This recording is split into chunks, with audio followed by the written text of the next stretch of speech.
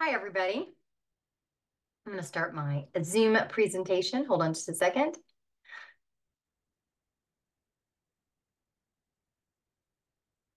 All right. So this is the Henderson County Apple Orchards and Year-Round Pollinator Protection follow-up to the Garden Jubilee. A Garden Jubilee attendee asked me to summarize my speech on YouTube so gardeners could benefit and protect pollinators year-round. If you don't know me, I'm Michelle Tennant. I'm the president of the Henderson County Beekeepers Association. This short video summarizes the storytelling and the tips from my speeches given at the 2024 Garden Jubilee here in Henderson County. I've adapted it to reflect year-round advice for gardeners in the Smoky Mountains or from other parts of the world who may be interested. So there's the at visit hendersonvillenorthcarolina.org is the mention of what I actually talked about this earlier this spring. I'm recording this in August. So, one thing that I want you to know is I'm a passionate protector of pollinators. We host a bee school every January and February. If you're honey beekeeping curious, check us out. And if you'd like to find local honey to sweeten your tea or local mentors to teach you how to build an apiary to pollinate your gardens and orchards, then you can actually go to our website at hcbeekeepers.org. You can also, if you see a bee swarm and you need help with that, you're going to see a little area on the website that says swarm list, and that is going to connect you with club members who specialize in moving swarms to protective apiaries, okay? So this year we did something great in the community. You might see these signs around called Pardon the Weeds, We're Feeding the Bees. And this is actually, these signs were sold at Garden Jubilee to fund honeybee research, and they're still available while supplies last at hcbeekeepers.org. So now on to our presentation and our storytelling. So this is, the image here is taken from the Times News at blueridgenow.com. We want to give them props for some of the images that I have used here in this presentation. They're a great partner to Henderson County Beekeepers Association. Nestled in the heart of Western North Carolina, Henderson County has a rich history of apple orchards, and it stretches back over a century, if you didn't know that. Our apples are more than just a local treasure. They are a symbol of the community's hard work, tradition, and connection to nature. So it all began in the late 19th century when settlers brought apple seeds to these fertile Appalachian hills. These orchards flourished, and Henderson County soon became one of the top apple producing regions in the United States. But the success of these orchards has always been dependent on one tiny yet mighty partner, the pollinators. Pollinators, like honeybees, are essential to apple production. They transfer pollen from flower to flower, ensuring a healthy and bountiful harvest. But it's not just about springtime blooms. Pollinator protection happens year-round, and it's a commitment that all of us can make.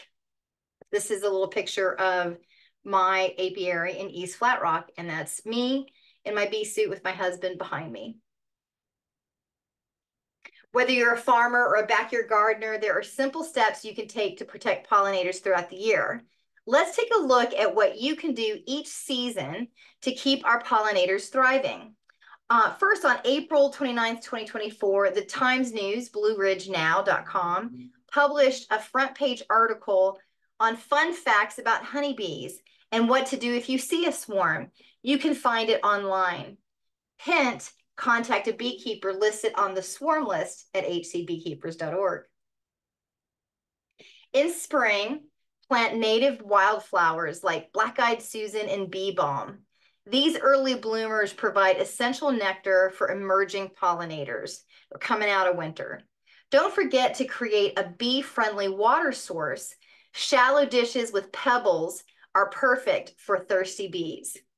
And here's a picture of one from BuddhaBeeApiary.com. Summer is all about variety. Plant a mix of flowers like coneflowers and milkweed to ensure continuous blooms. Be mindful of pesticide use. Opt for organic methods and apply them in the evening when pollinators are less active. This is a picture from an arboretum. As the seasons change, plant late blooming flowers like goldenrod and asters to support pollinators preparing for winter. Leaving some garden debris like fallen leaves and stems provides shelter for bees and other insects. This is a picture from Donna Long, and you can see her website, donnalong.com. In winter, provide shelter by installing bee houses or leaving standing deadwood. Use this time to plant your spring garden, choosing a diverse range of plants that will bloom at different times to feed pollinators throughout the year. And this is a great article if you'd like to figure out what to do in the winter. And I did some research for you and found it at seeds.ca. Over here, this is local now. You can actually go visit this in Flat Rock Park. It is maintained by conservingcarolina.org. You can see it at Hendersonville-Pollinator-Trail. Consider dedicating a part of your garden to native plants and wildflowers, creating a year-round habitat for pollinators. And don't forget to support local conservation efforts. Together, we can make a big impact. By working together, we can ensure that Henderson County's apple orchards remain a vibrant part of our landscape for generations to come. Protecting our pollinators is not just about preserving the past, it's about securing the future. Thank you for watching this video, and remember, every season is the season to protect our pollinators. Now here's a summary. Year-round pollinator protection tips for gardeners. In the spring, plant native wildflowers, black-eyed Susan, bee balm, wild bergamot.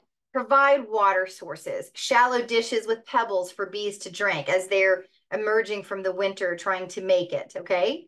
In the summer, ensure continuous blooming. Plant coneflowers, milkweed, phlox, and limit pesticide use.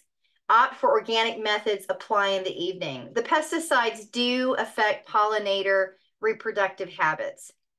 Fall, plant late blooming flowers, goldenrod, asters, and leave garden debris.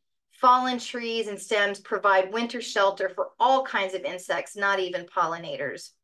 Winter, install bee houses, provide shelter for solitary bees and other pollinators. And then plan your spring garden. Choose a variety of plants for continuous blooms.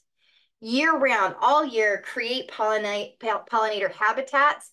Dedicate a section of your garden to native plants and wildflowers. Support local conservation. Engage with local initiatives to protect pollinators. And remember, every season is the season to protect our pollinators. So I hope you've found this useful, and I look forward to seeing you again, perhaps in future Garden Jubilees. Bye-bye.